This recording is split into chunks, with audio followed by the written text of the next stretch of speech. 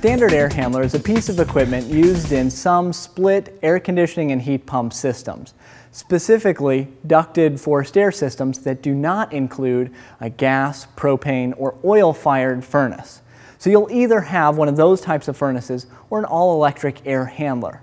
You can see here they install in the ductwork much like a furnace would.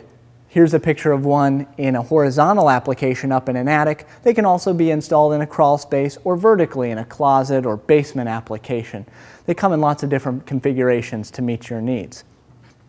Over here you can see the connections for the line set where the refrigerant travels through the line set from that outdoor condensing unit or heat pump into the air handler inside. There's also the drain connections for the condensation that's created by the air handler when it's cooling.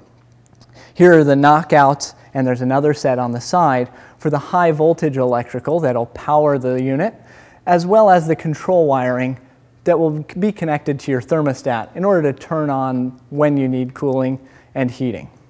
Now the ductwork connects at either end of an air handler. You can see the flanges here, and then at the bottom you would connect it. So you don't actually ever install an air handler the way I have it sitting right on the ground. It would need to have access to that ductwork underneath. Now let's take a look inside. As you can see, I've removed the front panels of the air handler, and now you can see the evaporator coil that comes factory installed in any air handler. The refrigerant travels through those ports from the line set connection from outdoors, and that flows through the evaporator coil. Your home's air passes across it, cooling, or in heat pump applications, heating as well, that home's air. You can also see the drain pans where the condensation that's pulled out of the home is collected and drained off. This particular model can also be installed horizontally, so the drain pan runs up the side as well. It's in an L shape. Gives you more flexibility in the installation. Here's the blower for the air handler. They come in multi-speed or the fancier variable speed models to meet your needs. And then we have the electrical connections. Here's the electrical hookup for the high voltage 220 volt power that will power this air handler. And alternatively, if you'd like to have electric heat, there's an optional heater coil you can add to the system. This particular heater coil is a smaller 5 kilowatt model. They come in many different sizes. The element here glows red and produces heat much like the inside of your toaster.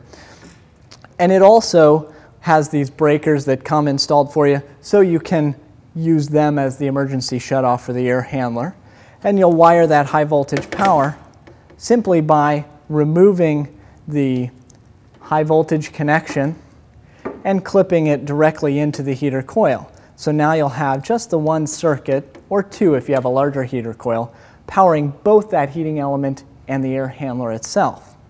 You then remove the metal plate that's in the back of this cavity here, slide the heater coil into position, and you're set to go in just a couple of minutes. There's lots more information on air handlers on our site. Check that out to help determine the precise model to meet your needs, or of course, give us a call. We'd be happy to help.